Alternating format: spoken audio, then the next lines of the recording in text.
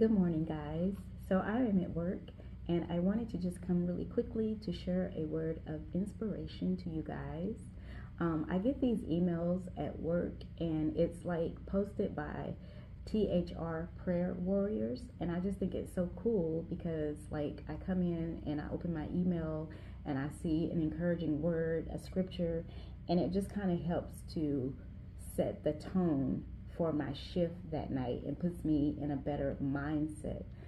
And yeah, it's just overall just helps. I mean, the word of God just helps us anyway, but that's just really nice because sometimes you can come to work and yeah, you can start, having all kinds of thoughts, which is, the title of this little short inspirational word this morning, Starve Your Doubts.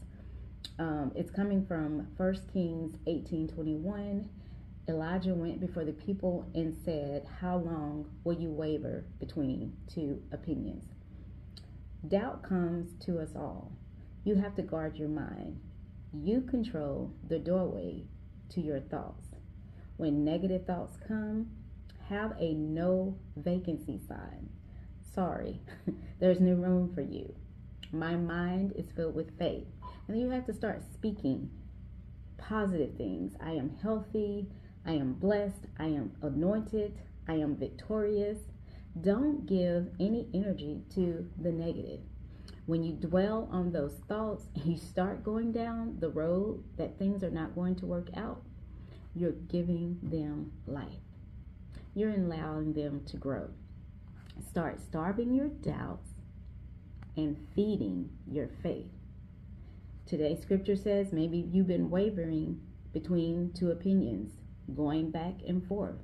One day you're saying, I believe it's going to happen. The next day you're saying, it's never going to work out. You've been unsettled.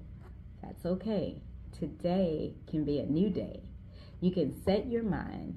You can make the decision. When I pray, I'm not just going to believe that it will happen.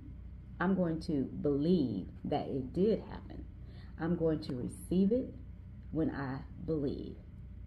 And then we have a prayer.